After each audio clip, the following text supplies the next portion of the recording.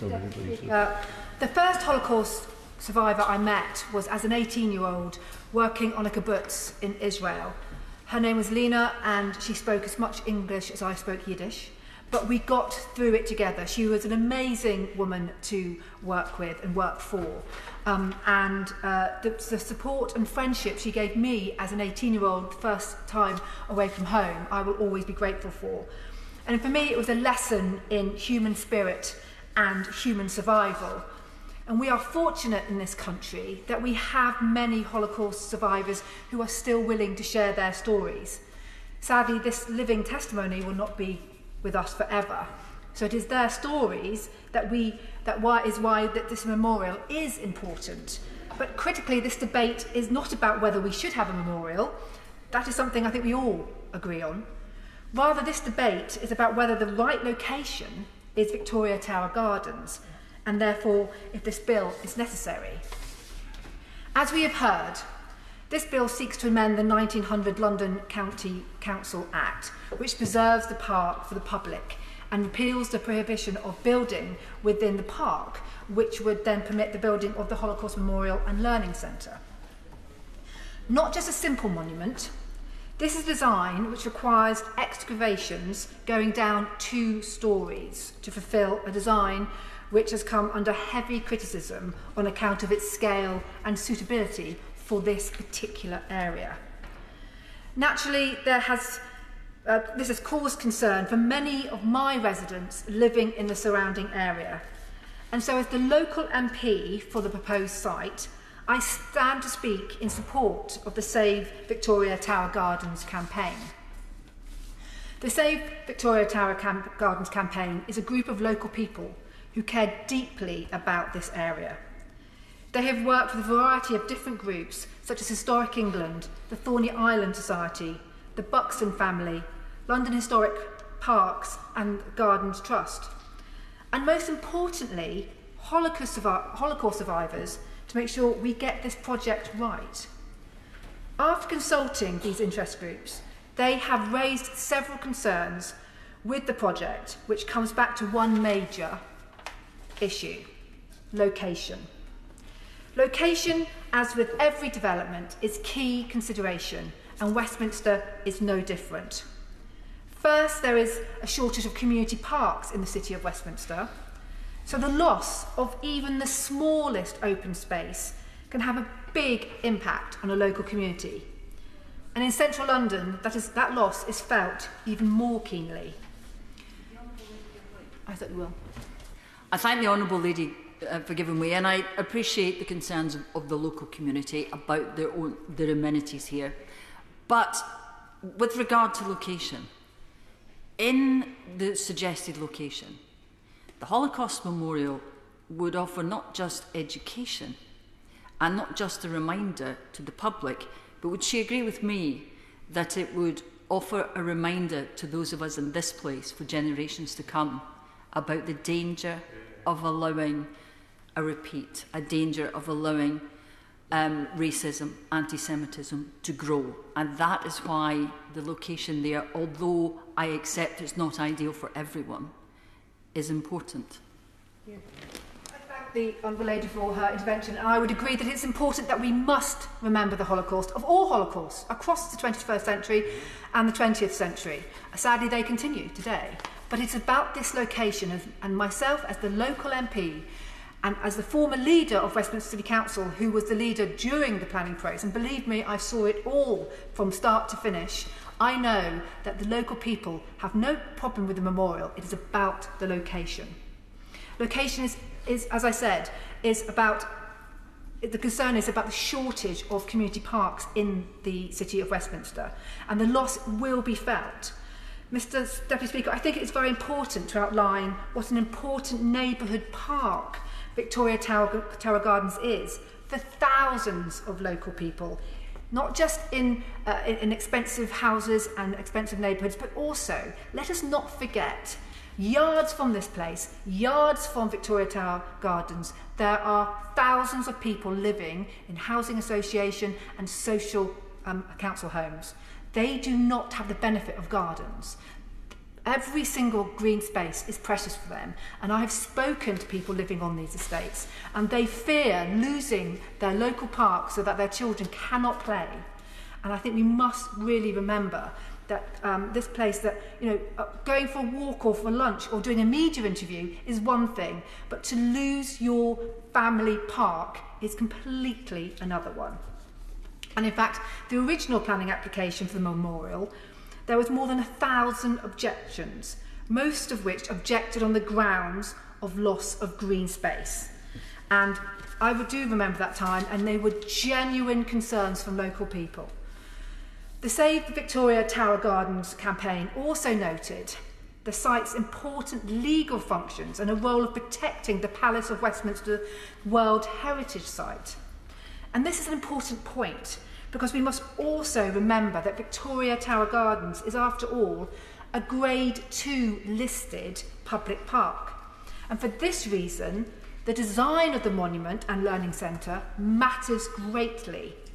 So much so that Historic England, the government's advisor on historic environment, has raised significant concerns about overwhelming existing monuments. Indeed, the gardens have notable existing memorials to oppression and emancipation. Consider Rodin's The Burghers of Calais, the statue of the suffragette Emmeline Pankhurst, or even, as we've already mentioned today, the Buxton Memorial to the abolition of slavery. Now, there is a good argument that their presence makes it an appropriate site for development, and I accept this. However, the proposed Holocaust Memorial design and learning centre is almost triple their size, and the Save Victoria Tower Gardens campaign believed this will overwhelm the other monuments and make them fade away, perhaps. Perhaps this is because the memorial design was originally intended for a memorial in Ottawa, in Canada, imported here without much alteration or taking into account the very different context. There are also legitimate concerns from the Save the Victoria Tower Gardens campaign that such extreme development will harm the park itself.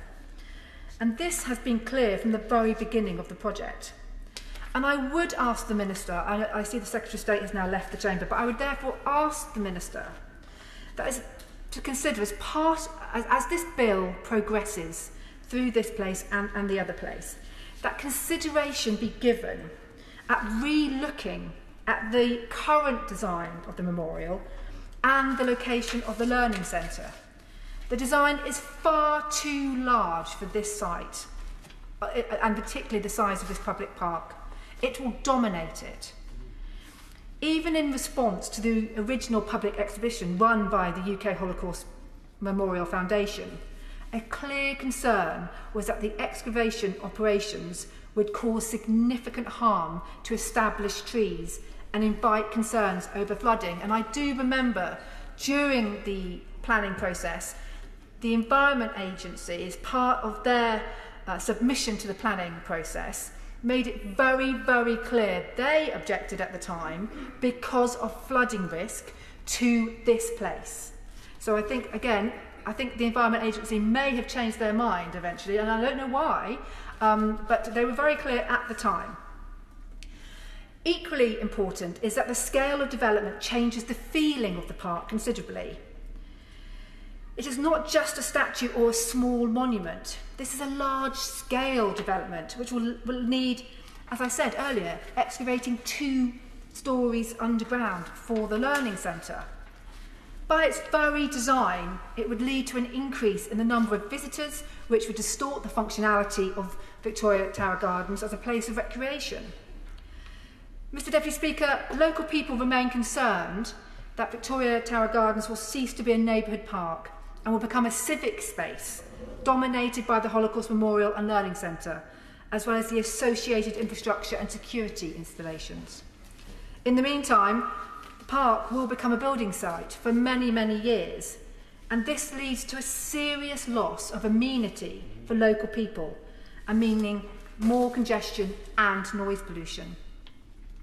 And taken together with the restoration and renewal of the Palace of Westminster, this means residents will have the simultaneous repair of Victoria Tower, replacement of the Parliamentary Education Centre and the memorial construction that will last for years. Of course. I'm grateful to my honourable friend giving way. She's making a really intelligent speech and speaks with authority as the local Member of Parliament. But when she talks about the loss of the park, can we just be clear? Is she talking about the temporary disruption caused by the construction phase? Because my understanding is that the park will remain. It will still be there in perpetuity for local people, but there will be a modest reduction in size of the park as a result of the memorial being built. We're not talking about the permanent loss of the park, are we? Well, I thank my other friend for his intervention, but I have to agree to disagree on this, because this will change the actual nature of the current park. At the moment, it is a community neighbourhood park. It has a playground at one end, but then it has massive open space where local people, particularly children, can play, run around, take their dogs for a walk. And having the memorial, and particularly the size of the current design, will mean that it changes completely the atmosphere of the park. Of course. May I perhaps help her a little bit, because the estimate by the London Historic Parks and the Gardens Trust is that something like 30%, up to 30% of the park will be lost. This is a major construction. But might I suggest to her, in addition to the excellent point she's making, that for some of us, it comes down to the essential principle of lack of consultation about the siting. There was the public were consulted, Westminster Council said no, and the government has decided to override. That troubles us. As I've said before, it's not how we do things in this country, and perhaps that's the central point here. I thank the Honourable Gentleman for his intervention, and as I can remind the House that, having been the leader of the Council when the planning application was going through, we were very surprised at the lack of consultation in many parts of the application. And as I said, there were 1,000 objections to the planning application within that process. But I think the father of the House was absolutely right when he outlined the issues between 2015 and 2016. Of course. To my honourable friend, it's also worth, I think, remembering that when the government decided to take in the application and away from the Westminster City Council, they indicated they'd been asked to do that by the Council. That was never true. And just as a comment on the intervention by our right honourable friend, while the Memorial Learning Centre, the basement box and the bronze fins would be constructed, up to 2/3 of the park would be unusable to people. And I think the estimate that the government had put forward, whether directly or through their advisory body, the foundation, that only about 7 or 8% would be taken. No one else believes that. Of the House for his intervention, and I can reassure him that I am not aware of any local authority who wants to have the decisions on planning applications taken away from them at any time, but particularly in such a major application that's going to really affect local people because of the loss of amenity they are going to feel from the loss of this park. And I agree with him that there should have been more consultation, and you know it is going to change the makeup of this neighbourhood park. We may see it, well, obviously I'm a Westminster resident, but many of members in this place come here for the working week and go home, and they may use Victoria Tower Gardens to go and do a media interview or go for a walk at lunchtime or meet friends. I can tell this place that park is a vital amenity for many local people, particularly those living in social housing who do not have the benefit of gardens in their homes. And to take away any amount of space from that public park I think will be a real shame. Mr. Deputy Speaker, I appreciate that this is a hugely complex and emotional issue. However, concerns over the bill are not a NIMBY cause wishing to block all development. Rather, they are rooted in the reality that for local people, there is very little support for this memorial being placed in Victoria Tower Gardens on the grounds of loss of green space, increased visitor numbers, environmental concerns, traffic, and the effect on surrounding monuments. Rightly, there are very strong policies about building in parks and public green spaces. It is obviously important to remember the horrors of the Holocaust. Of course it is.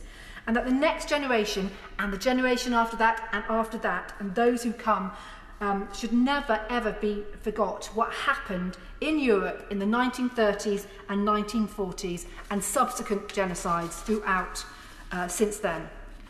But for many, especially those who live in crowded urban areas such as Westminster, our neighbourhood parks and gardens are vital to the quality of Westminster's residents' lives. And that is why, for me, this is the right memorial, but in the wrong location.